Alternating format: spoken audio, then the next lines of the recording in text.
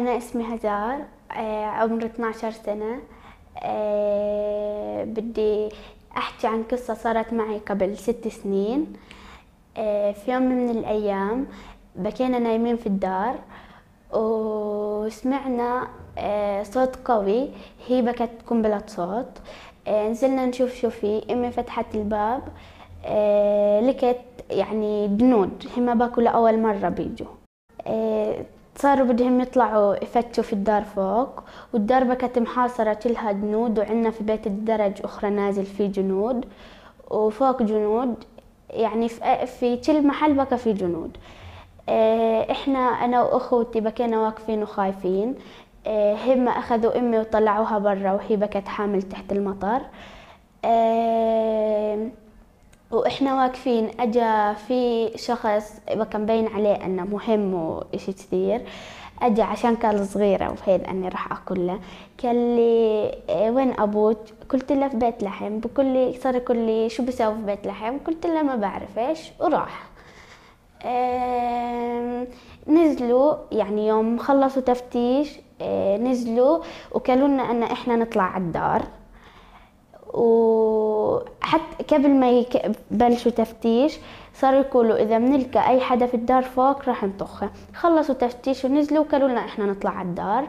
لقينا كل اشي على الارض منفول، والدار وسخه والحرامات عليها طينه واشياء، وهم ظلوا نازل ما راحوش يعني حتى بعد ما طلعنا.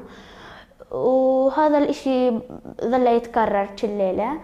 بعدين آخر ليلة سووا نفس الإشي وطلعنا على الدار وهم ظلوا في بيت الدرج. بقى في يعني أكل وأشياء في المطبخ وقهوة. طلعنا لقيناهم شاربين وماكلين وهيل. والجيران صاروا يجوا هم الساعان نازل في بيت الدرج. والدار بكت كثير وسخة، يعني بتفرق عن أول ليلة بكثير بكت. وأجوا الجيران وعشان يعني يشوفوا شو بصير ويهدوا أمي وهيك، وقعدوا وظلوا الجنود. منهم طلعوا صاروا يقولوا لنا في الدار إلي ولا أخوتي أن هالحين أبوك وإنتو صار معنا. يعني إحنا زعلنا. واليوم يوم أتذكر هذيك القصة بشعر بالحزن والغضب والظلم، أن لازم العدالة تتحقق.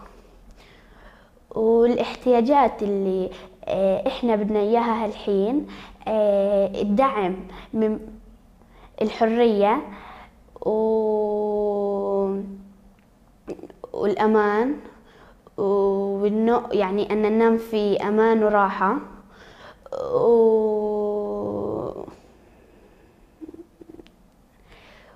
وبطلب يعني أن يجي دعم يدعمونا من برا لفلسطين بأنها تتحرر، وأن يوفروا شغل للأشخاص اللي ما عندهمش شغل، وأن يبقى شغل مستقر ومريح.